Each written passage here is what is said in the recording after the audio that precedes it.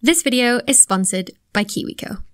Now, while Saturn is my favourite planet by far, Jupiter comes in at a very close second. I mean, just look at it. These images have been sent back by NASA's Juno probe. It's currently in orbit around Jupiter. And while they're absolutely glorious to look at, we can also do some amazing science with them. So last year in 2020, the Juno mission team announced they'd found evidence for something completely unexpected in Jupiter's atmosphere.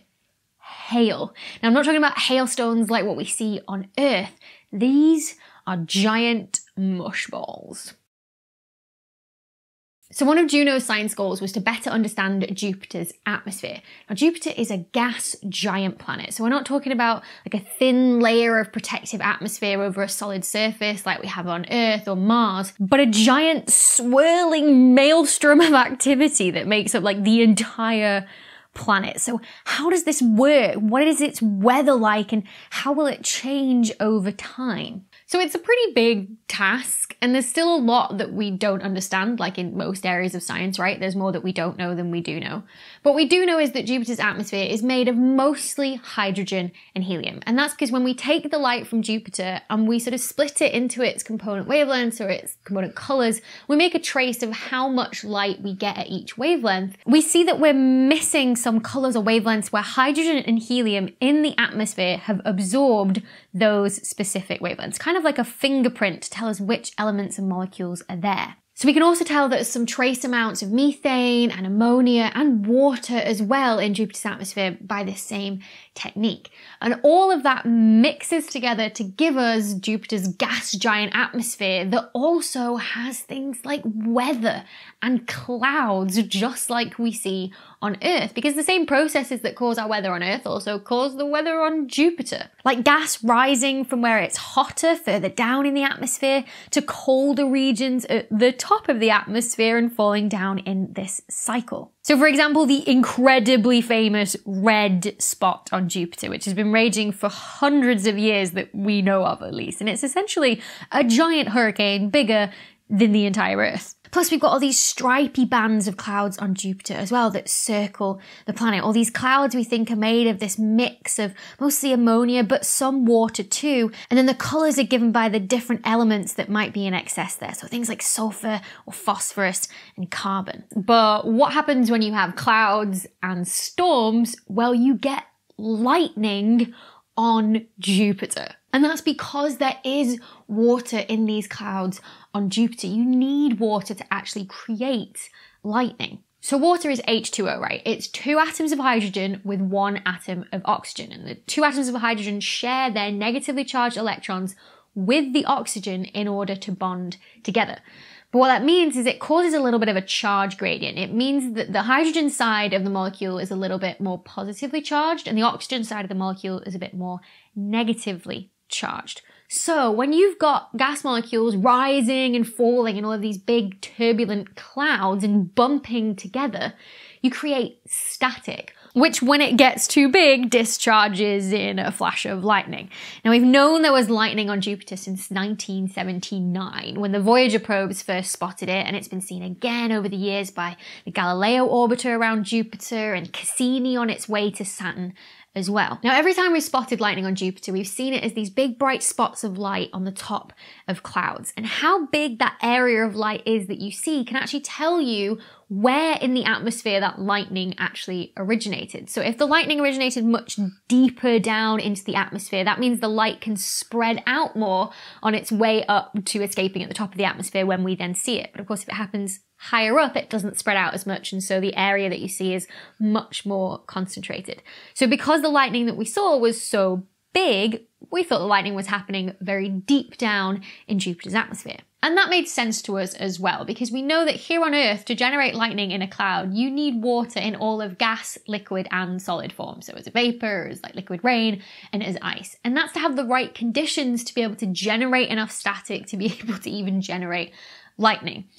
So we figured from modelling Jupiter's atmosphere, we worked out that at about 65 kilometres down, you'd have a temperature of about 0 degrees Celsius, and you'd have the pressure that would be right to give you water in gas, liquid and solid form, and therefore you'd be able to produce this lightning that was then seen at the very tops of the clouds. But recent observations by Juno have changed all that. The cameras on Juno are so good that they can see much greater detail, and they're able to resolve even the smallest features on Jupiter, which means that you can much more accurately measure how big of an area those lightning flashes actually cover, and therefore more accurately work out where they're coming from. Unlike on previous missions where the cameras weren't so good and those lightning flashes would probably get smeared out over a much larger area because the camera couldn't pick out that kind of detail. And so in this work that was published last year by Becker and collaborators on the Juno mission, they found that some of the detected lightning was coming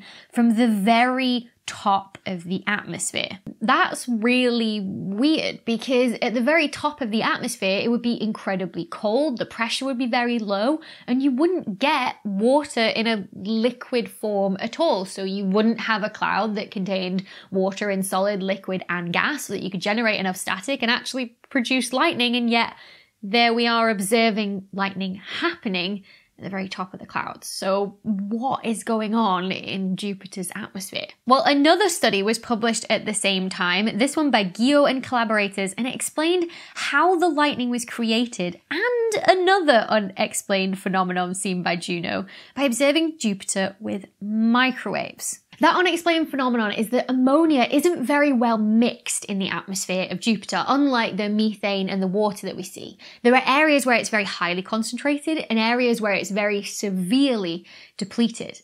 Now, the idea that people had come up with to explain this is that if ammonia and water were mixing inside clouds to give you this sort of liquid rain that was ammonia and water mixed, that would then fall through the atmosphere, and essentially the water would drag the ammonia down with it, and therefore you would then not be able to detect the ammonia using the microwaves anymore. But then people pointed out that that rain wouldn't actually fall far enough in Jupiter's atmosphere before it turned back into a vapor, for example, to explain how deep they'd actually seen this ammonia depletion down to in Jupiter's atmosphere. Now, it was the discovery that lightning was happening really high up in Jupiter's atmosphere that gave the Juno team the last piece of the puzzle. Now, for lightning to be happening that high up in Jupiter's atmosphere, there has to be liquid water present. Now, we know the clouds can kick up a load of ice crystals sort of as it gets stormier, and those ice crystals will remain as ice because the temperature is so cold up there, unless they encounter some ammonia, which can act as like an antifreeze, melting the ice crystals and once again forming this ammonia water liquid mix, which can then, along with the ice, generate enough static to generate lightning. But as that ammonia water mix then falls through the atmosphere where the pressure increases, it then starts to freeze and forms hail. It can then snowball as it falls, gathering an ever thicker layer of ice around this ammonia water core. And Guillot and collaborators dubbed these slushy ammonia water hail mushballs. And it's these mushballs that we think are responsible now for this uneven mixing of ammonia in Jupiter's atmosphere. The ammonia gets trapped in the core of that mushball, which is so heavy it falls much deeper into Jupiter's atmosphere, where of course eventually it gets a lot warmer, the ice around the outside is melted, and eventually you free the ammonia that's trapped in there because it turns back into vapor, and you end up with a much higher concentration of ammonia much deeper in the atmosphere, with everything above it depleted.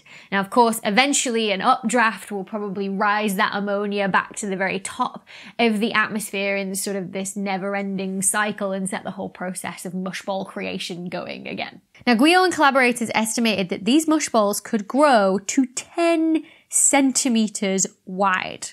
Hail that size is very rare on Earth, but it has been seen before. The biggest hailstone ever recorded fell in Virginia in the USA in 2010, and it was 20 centimeters wide. 20 centimeters! That's crazy. So I guess it really makes these 10 centimeter mush balls on Jupiter seem not that weird anymore. And I think that's what I love about the Juno mission, is that it's really revealed that the processes that, govern our everyday weather here on Earth, from updrafts and downdrafts and storms and lightning and hail, are also all raging away in that beautiful, swirling gas giant atmosphere of Jupiter. Before we get to the bloopers, I just want to take a minute to thank this week's video sponsor, KiwiCo. KiwiCo creates really cool hands-on projects and toys that are designed to expose kids to all kinds of science and maths content. They come in these monthly subscription crates that are tailored to specific age groups, and each one is designed by experts and tested by kids. I get asked so often by parents, what can they do to nurture their kids' love of science? And personally, I think the KiwiCo crates are a perfect way to do that. They help develop kids' problem-solving skills and their creativity in a fun way. Plus, each crate comes with these fab magazines chock full of really cool science. Here I'm building their Tinker Crate for ages 9+, emphasis on the plus there, because it was great fun. I had all the supplies I needed and I built a walking robot. How cool is that? So if there's a little kid or a big kid in your life that you think will enjoy a monthly science subscription crate, then head to kiwico.com/Dr Becky 50. That's DRBECKY50, or you can click on the link in the description, and that'll get you 50% off your first month of any subscription crate. So thank you so much to KiwiCo for sponsoring this video, and now roll those bloopers. So we can also tell that there's some trace amounts of methane and pneumonia and, sounds like I said pneumonia. And the hydrogen atoms share their negative electrons in order to bond together with the hydrogen. The hydrogen bonds with the hydrogen. On this side of the molecule, and you have, words, Becky, today. Molecule, should be able to answer that. I've got hair in my eye. They call them mush balls. Mush balls, city limits.